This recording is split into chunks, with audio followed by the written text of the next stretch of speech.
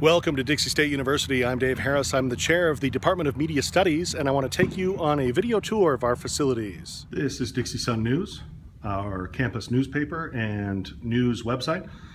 It's where journalists learn how to be journalists. Each of these workstations are for editors, as well as writers and photographers for Dixie Sun News. And this office is for the editor-in-chief, who is also a student.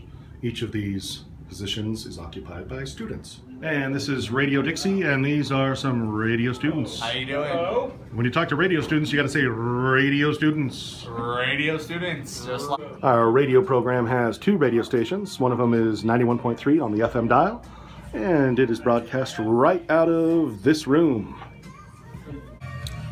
Radio students broadcast live through this microphone and using these devices, which are all the state of the art in radio. And before leaving radio, I want to talk to you about our production facilities where people can come in and do recordings, singing, bands, guitars, and so forth. And on the other side of this production facility, we have the engineering area where we have the ability to edit with Pro Tools, Adobe Audition, or Ableton Live.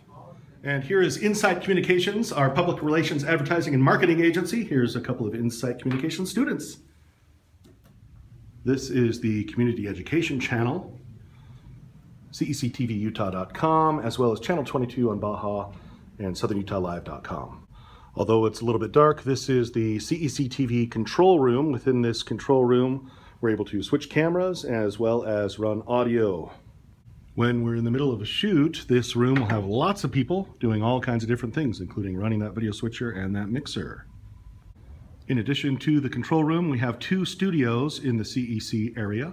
This is Studio B, which is the one I started with, and it houses quite a few people. Studio B is our studio that accommodates a large studio audience, as well as desks for our Introduction to TV Production and Advanced TV Production courses. This is Studio A. In Studio A, we shoot Trailblazer Weekly, which is our weekly show about DSU sports. We also have this generic sit-down set, looks really nice, like a living room, where we shoot our other types of shows that are much more sit-downy in nature. And finally, we have our kitchen set. This is a fully functional kitchen. Ovens, the range, it's a gas range, the sink, dishwasher, in fact, as well, all of them work. And we shoot cooking shows on this kitchen set.